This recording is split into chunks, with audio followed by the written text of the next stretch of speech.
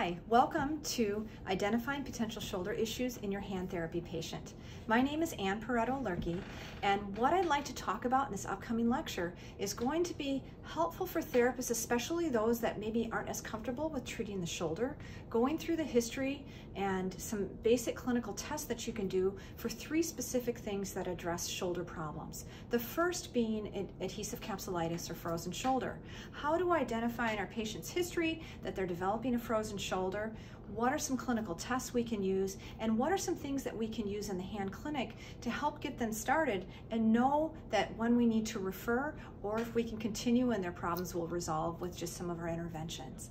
Our second piece is going to be covering thoracic outlet syndrome, and that's probably one of the most poorly understood diagnoses in hand and upper extremity rehab.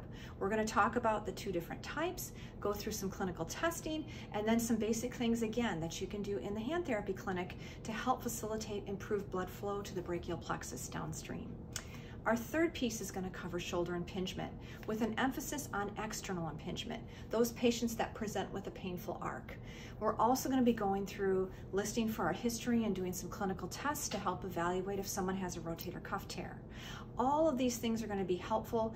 We spend time with our patients so frequently throughout the clinic that we can listen for these cues and know if someone's developing something more proximally, we'll know what to do. Thank you.